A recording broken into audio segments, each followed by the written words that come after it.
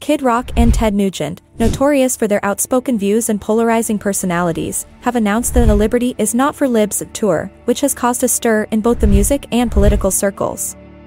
The tour's name alone is enough to raise an eyebrow or two. Liberty is Not for Libs reflects the duo's shared disdain for left-wing ideology, a not-so-subtle jab at the concept of freedom.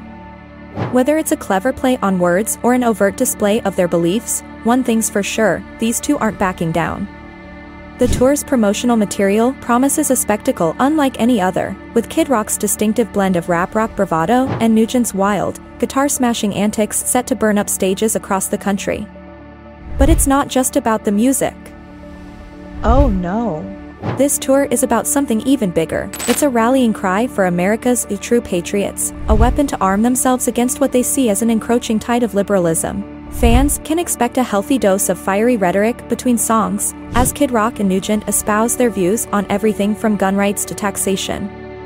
But amid all the pomp and bravado, one can't avoid wondering, is this tour supposed to be taken seriously, or is it just a big joke? Perhaps only Kid Rock and Nugent know the answer. But one thing is for sure, Liberty is Not for Libs is going to be the most talked about tour of the year, for good or for bad. Thank you.